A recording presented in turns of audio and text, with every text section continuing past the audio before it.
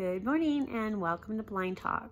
I wanted to make sure I got back with you this morning and talked to you about my experience with the essential oils from doTERRA. And I can tell you that I still feel the same results of the other day when I started right away.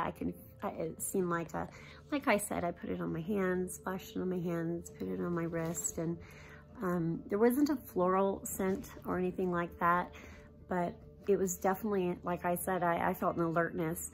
Now, from what I was shared with is that it's kind of like when you go to the doctor and the doctor gives you something for heartburn and let's say that medicine doesn't work, so you're going to try something that might be better.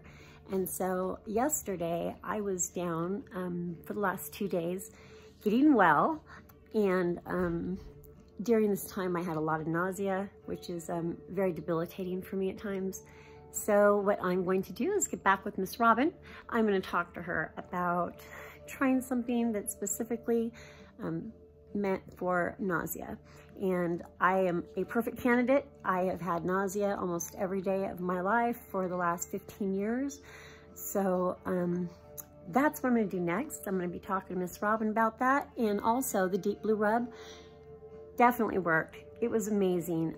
The only thing that happened for me is that I sleep with my dog, and it was so, the scent was so strong for him that might not work for me. So I might be looking for keeping with a rub that doesn't have a scent on it.